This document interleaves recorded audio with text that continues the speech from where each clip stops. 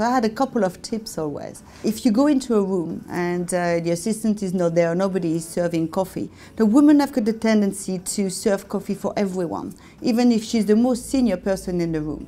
Then don't, because automatically someone will think that you're not in the grade or the position you're in. That's something I've learned. Don't be the one to take the minutes. You probably notice that, I'm sure, in your working life, that the men will go around, everybody's looking who's going to take the minutes, and all those eyes fall on you. People tend to judge you when you are confident and when you talk about things you're passionate about. And I think that's confidence in women, it's something that we find difficult.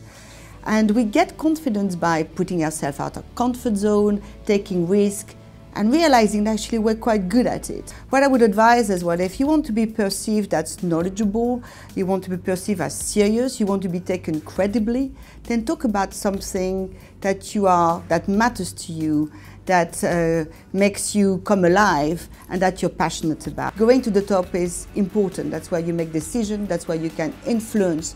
And I think we should not limit ourselves as women. We should really aim as high as we feel is right for us, because it's really where we can write the future, we can change the world a little bit, and we can have impact. Networking for women is important. We need to help each other. We are a small community of women in business.